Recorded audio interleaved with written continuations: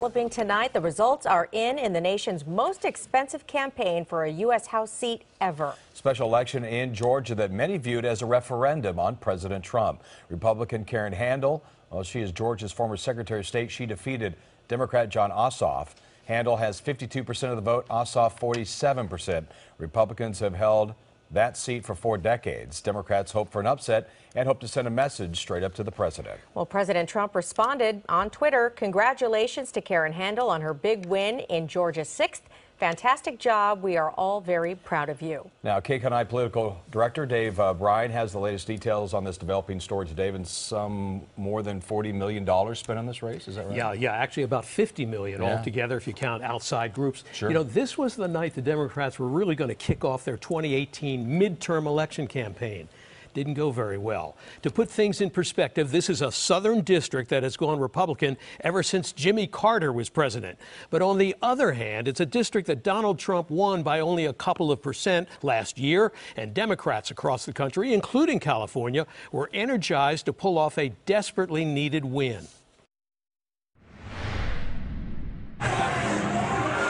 Before the votes were counted, Atlanta Congressman John Lewis, an icon of the civil rights movement, danced on stage, anticipating that Jon Ossoff, the Democratic congressional candidate, would defeat Republican Karen Handel, the Republican in the most important congressional race this year. Jon Ossoff win.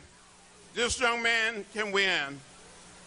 It would inspire hundreds and thousands and millions of young people all across America, all around our nation, to stand up and be engaged.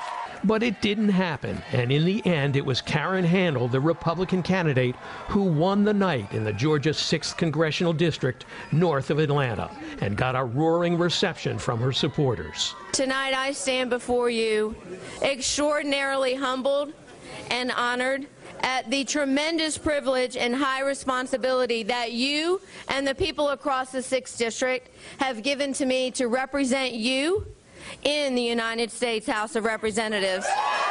CNN political director David Chalian says this is a stunning blow for the Democrats. Democrats went all in on this. They raised a ton of money, significantly outspent Republicans. This was the best shot Democrats had in these special elections to really try to make a victory in the Trump era, and they came up short, which now, of course, is going to create a whole series of questions about how the Democratic Party should run in the era of Donald Trump, because they came up short here.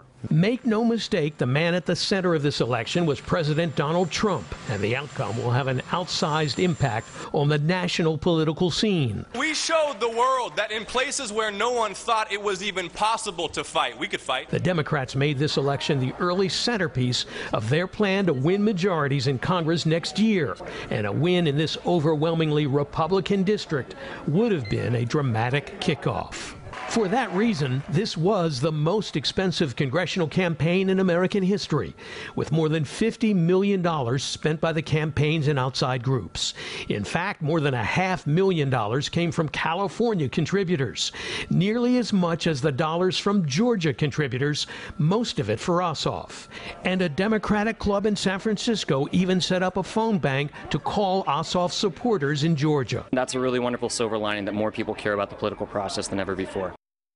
Now, one reason the Republicans won this election was their message, hammering away at Ossoff as a Nancy Pelosi Democrat with San Francisco values. Those are fighting words in Georgia and have consistently destroyed Democratic candidates in conservative southern congressional districts, including pretty much all of Georgia outside of Atlanta. Jeff? Okay, Dave, so the $64,000 question is, where does this leave the Democratic Party at this hour? Yeah, well, let's say it's not a very good place where they've been left with this. It leaves the Democrats with a lot of work to do. This is the 4th special congressional election the Democrats have lost since President Trump was elected. All Republican districts, but this was the one they went all in on and believed they had a real chance to win.